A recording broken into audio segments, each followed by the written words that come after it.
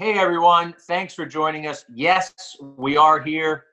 Jack Curry from New Jersey, and it's a pleasure to be joined by Buck Showalter, who is in Texas, former Yankee, Diamondback, Ranger, Oriole manager, three-time manager of the year. Buck, first of all, thanks for being with us, but also, how are you and Angela and all of your family doing during this coronavirus crisis? Doing well, Jack. You know, it's obviously a different world we're living in, and sometimes I feel like I'm in a science fiction movie. And I know you and I have talked some off camera, but my wife said we've been quarantined for 37 years. Thank God I live with somebody I like. You know, so just really doing our part and trying to make not only ourselves out of harm's way, but our fellow man. We have responsibilities. How are you doing, Jack? Well, first of all, I'm going to steal that line, except for Pamela and I, it would be 27 years. So I'm stealing that line as soon as this interview is done. We're doing well, making all the smart decisions, Buck, that I think we all should be making. Stay at home. Be smart, stay at home. If you go out for a walk or something like that, that's one thing, but be smart, follow what all of the leaders and the medical people are telling us to do. And by the way, a shout out to all of the people who are on the front lines and who are being selfless throughout all of this. Buck, I know you're such a detail-oriented, organized guy. Tell me something you've organized during this quarantine. There has to be a sock drawer that you didn't like the way it was looking, or a box of books or something like that. You know, Jack, it's kind of like we were talking the other day. It's kind of like the off season. First week you get home from the 7th, 8-month season, you hibernate for a week. You don't want to see anybody. You just barely talk. You just get your feet back on the ground in a different environment. But I've cleaned out every closet. All the things that I try to do in that 4-month span, and I never can get to everything. I've gotten to everything. We planted tomatoes yesterday. We painted the garage. You name it, we've done it. And a lot of it revolves around grandchildren too. That changes your life. But I think I'm just about out of things to do. But I'm inventing a few, to be honest with you. Well, I'm glad you're doing this. I'm glad you could join us to do this. And Buck, I know the way your mind works, and I know you're not managing a team right now. But if you were managing a team, what would be some of the things that you would be doing right now in this time of uncertainty? Aaron Boone doesn't know the next time he's going to write out a lineup card. He doesn't know the next time Garrett Cole is going to actually need to pitch in a game. But I'm sure there are things that a manager could be doing to help his players, to help himself, to help his staff. What would you be doing? Jack, there's so much unknown. This is uncharted territory. It's like playing a game with nobody in the stand. It's like going to spring training and leaving and coming back. This is uncharted territory for a lot of people. I think the big thing is communication, staying in touch with people, using your coaches to make sure there's an artery out to your players, regardless if it's a guy you're depending on every day or if it's someone you think is going to be a what if, because that can change. I think especially the pitching. You got to stay on top of that and find out exactly what they're doing. I think the unknown is what makes them uneasy. I think letting them know what's coming as you know. Here's what I'm thinking about what we're going to do when we come back. Buck, within that last answer, you mentioned the idea of playing games with no fans. And this uncertainty of 2020, that's in the offing.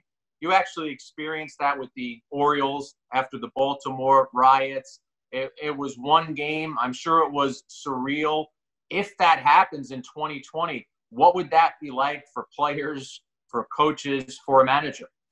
I think, Jack, what hit me the game we played in Baltimore was how much of the game the players it runs off the emotion of the fans. I mean, you have to be careful what you said to umpires.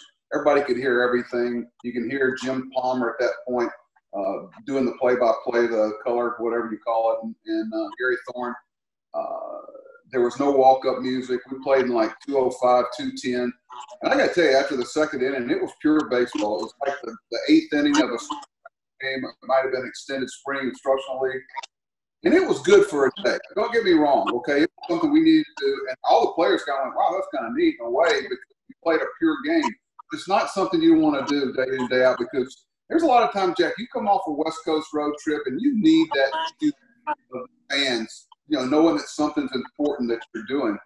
And it was tough. I didn't have to call down the bullpen. I could yell down there. And it was not something you want to see done every day. But I know one thing, the umpires liked it because it was a fast-moving game with no arguments. Pure baseball. I love that phrase by you. And when I think of pure baseball and adrenaline, I think of opening day. Yesterday would have been opening day, and I think we all understand the importance of everything that is going on around us and the importance of making sure everyone's safe. But when you work within this baseball industry, opening day is such a day that you cherish and look forward to. You've been involved with so many. What are some opening day memories that stand out for you? Well, Jack, there were certain games that the Yankee manager, you wanted to be sure that, I'll say it, you won. When you played the Mets in spring training, when you play the Red Sox in spring training, we used to have this thing called the Mayor's Cup, as you remember, where we would play big games. Opening day was another one of those. I always felt like, okay, the fans, it was like starting over, spring, flowers are blooming, everything's new, and you want the fans to come and go, boy, I want to go back to that again. You want to put on a good show. That's really what spring training is. You're rehearsing for a Broadway play that's going to run a long time, hopefully. And, you rehearse everything down the spring, rehearse rundowns and relays and pickoffs and every little thing that bunt defense that might come up, signs, so that when you put that Broadway play on, it runs smoothly with some adjustments as you go. And I've always thought opening day was almost, okay, we're going to put this on and everybody's going to see what we've been doing. I remember the first one I had as a manager, Jody Reed popping up and Wade catching the ball. It was, I didn't think it was ever going to come down. It might have been Charlie. I got to think about that. But that was an attorney trying to act cool, even though, my chest was my heart was coming through my chest. I didn't think that pop-up would ever come down. Breaking ball from Steve Farr. There you go. I'm not surprised that you remember that specifically. I was at that game. I'm going to look up my game story later and get a few more details. Well, what about 2020, Buck? Both sides don't know what lies ahead of them. One thing that we've heard both sides say is they'd love to play a representative number of games. Now, in my mind, I hear that, and I'm thinking 100, 120, that would be representative to me. Do you have a number in your head that you think they need to play to constitute a representative season? Not really. I think, obviously, and Jack, I know you agree with this completely. We've talked. It's about, when we start, not, where it ends. We'll figure that out later. I'm thinking 100. I first was thinking anything over half a season, 81. I go back to the strike year where we went to camp with replacement players. And I think around 100, as long as every team's playing the same number of games, what difference does it really make? To give validity to a season, we all face the same. I tell you, the sense of urgency, hey, we're going through a tough stretch here. A tough stretch might put you in the Dixie Highway. You might want to make sure you don't have one of those. The other thing is we're probably going to see regular season games played in October. You're going to see postseason games stretched into November. They've talked about neutral sites because you could have snow in a northeast city in November. I think all that is on the table, and I think, though it may upset some fans, 2020 is just going to be that anomaly season where things are just going to always be different. This situation, shut up and go, yeah, it's fine. Whatever's best for our country, our world, and the game of baseball I'm in.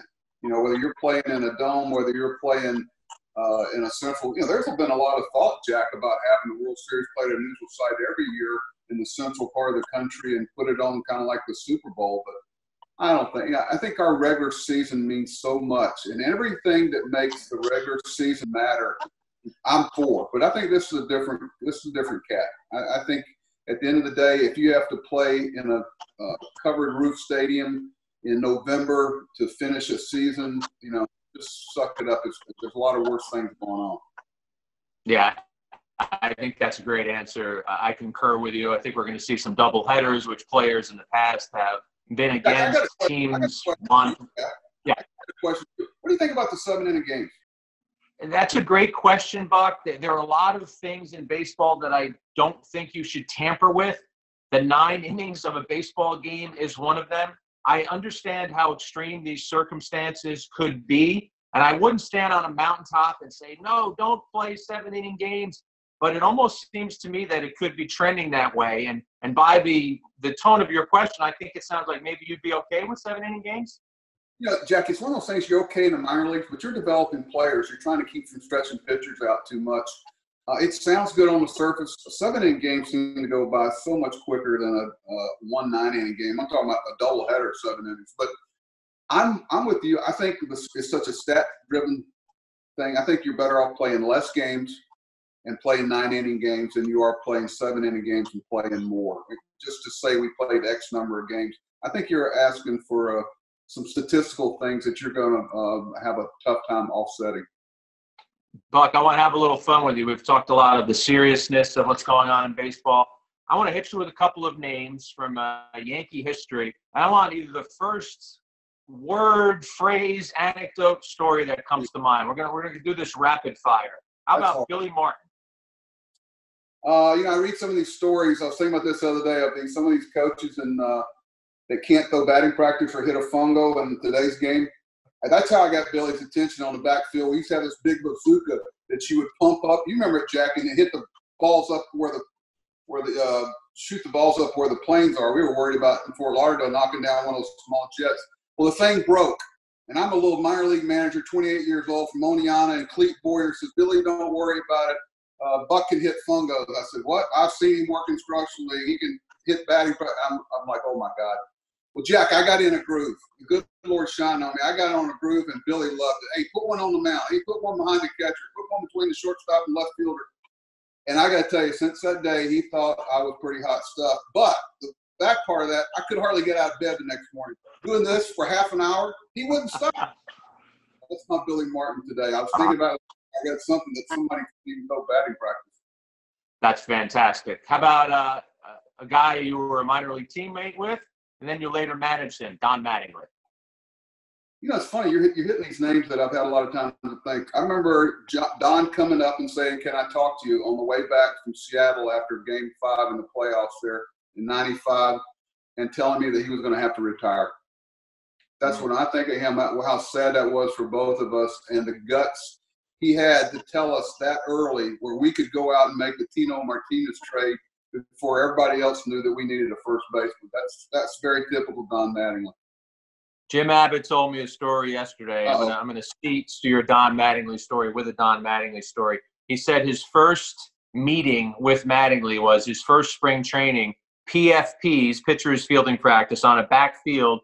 A lot of times the person catching the ball at first base is a coach or an extra pitcher. He said there's Don Mattingly, an MVP, doing PFPs with the pitchers and imploring us to do better. And Jim Abbott said, I realized right then and there this guy was going to be a great teammate.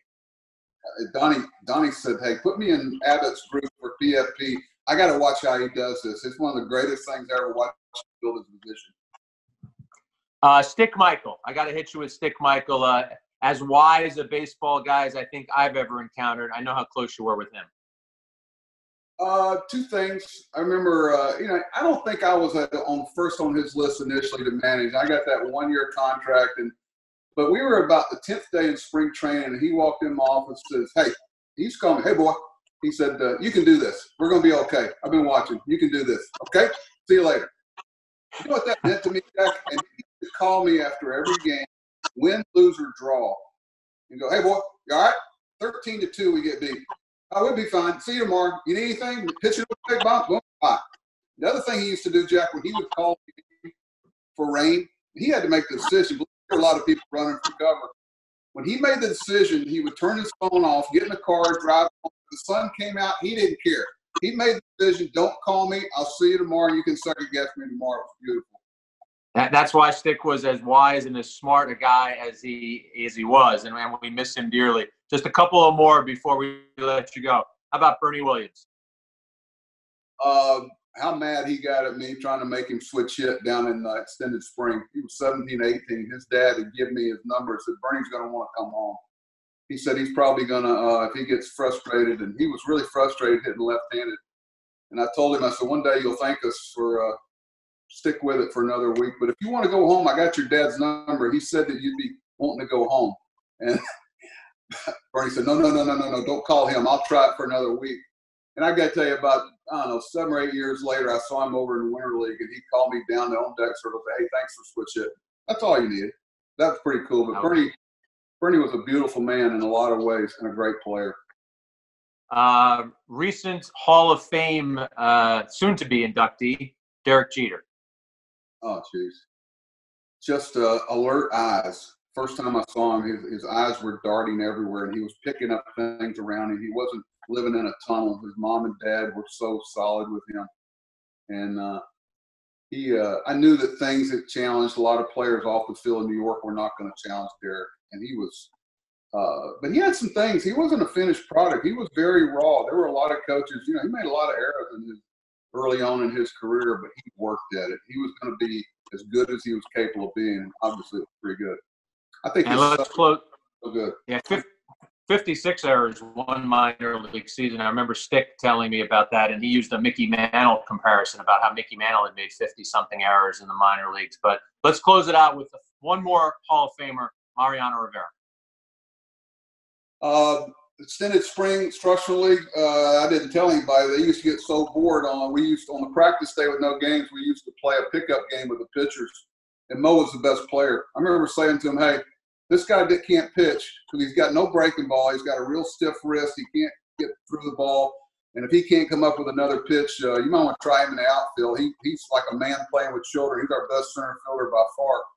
Well, he found another pitch, Jack, and it worked out okay, huh? He found another pitch. He rode that cutter all the way to Cooperstown. And Buck, we go back a long way. Always a pleasure to talk baseball with you. And I'm very eager to have you back in the studio with myself, Bob Lorenz, John Flaherty. I thought we had some real fun times breaking down the Yankees in 2019, and I look forward to the chance to do it again in 2020.